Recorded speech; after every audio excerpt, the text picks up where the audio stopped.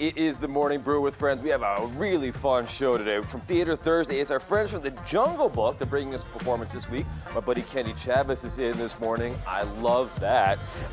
We have Adam Baca and Tom Sanford from Albuquerque the Magazine. Our friend Alex Paramo from the Rail Yards. We're going to talk all about all the great rail yard stuff fun on the Morning Brew with Friends.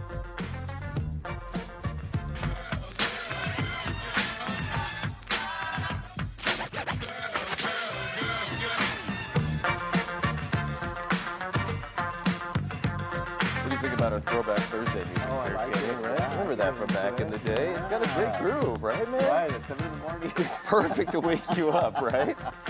And we can also wake you up with the headlines that are brought to us by our friends in the Tony and Guy Hairdressing Academy.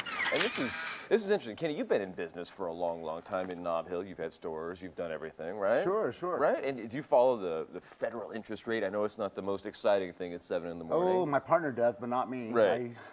I'm so busy. Right. But it makes you have to follow it when you're in business. You have to follow this stuff because it really does make a difference. The Fed's actually downgraded the economy. Wow. For the first time in a while now, a couple of years. And that means no interest rate hikes. Which is very interesting. Yeah.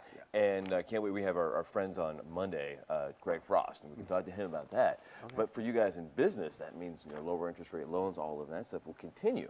I don't know, what do you think that'll mean for Nob Hill? New growth, I hope. Right? Yeah. You Nob guys Hill's always growing. It's right. always changing every day. Right. Every month something comes up, a new restaurant or so forth. Right. Well, what is the latest thing up there that you guys are excited about? B2B is still strong in our neighborhood. Absolutely. It brings in people from all over the city. Bistro. Yeah. Yeah. And their Sundays are great fun there because they have the was it 10%, 20% of all of their profits go to a nonprofit. They do. It's a fun little yes. spot. Yeah. That's a fun little spot. This is sad though. This is one of those things. Santa Fe keeping it classy. This is amazing. You heard that the woman named Caroline Rodich from Santa Fe won the Boston Marathon a couple weeks ago. Wow, great. Right. But this was nuts. This is heartbreaking. They had a parade for her on Sunday, and 200 people came out. It was a big deal, and her purse got stolen. Oh. At her own parade, her own victory parade, her purse got stolen. That's terrible. Right? Yeah. Well, at least her face is all over every newspaper, so she has to prove her identity somewhere. She can say, no, it's me. Okay. And then this is fun, too. UNM football is going to be on national TV. It's been a couple of seasons since we've had some UNM games on ESPN, on the big leagues, and we're going to see them play Utah, Boise State, and Air Force on national TV. I hope so. Yeah. They got, it seems like the team is back on track, the football team, so it should be fun to see them on the national stage, winning at least maybe for once. It'd be great fun. HD, big screen. I think so. I hope so. And then, this is sad news for all of our friends in Santa Fe. One of the great burger joints up there, Bert's Burger Bowl. Have you been to Bert's? No, I have not been to Bert's Burger Bowl. It was amazing. They're closing. And this was like here in Albuquerque, we have the Frontier, we have the Hurricanes, we have, all of those local places that you just go for that nice, big, sloppy hamburger. Comfort food. Right. And that was this for Santa Fe. Okay. And unfortunately, Bert's had to call it quits after 60 years, man. And I think all of my Santa Fe friends are going to be devastated by this. Yes. And then, are you going to be watching the fight this weekend? What day is it on? It's on Saturday. The Pacquiao-Mayweather fight. I'm going to miss it. You're going to miss it. I'm trying to figure out a way to make it happen so I can actually see it.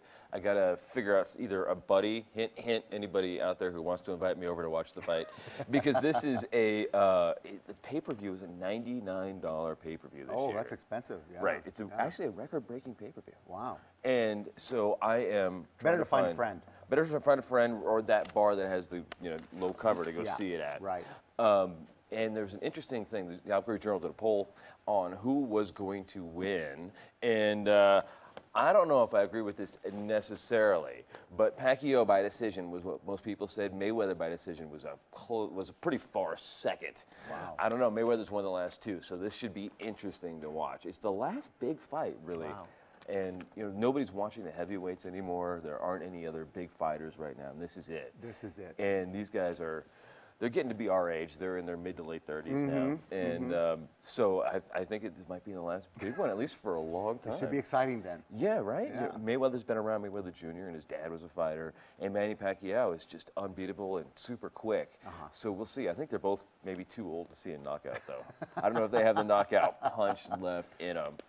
But This year, we're going to be celebrating Cinco de Mayo with you guys. Yes, we Although are. we're going to celebrate what? Uno de Mayo, Dos de Mayo? Dos de Mayo. Dos de Mayo. Because Yes. Cinco de Mayo is what, Monday or Tuesday? I think it's Saturday, Sunday. Saturday. We Yeah, got to do yeah. the counting forward.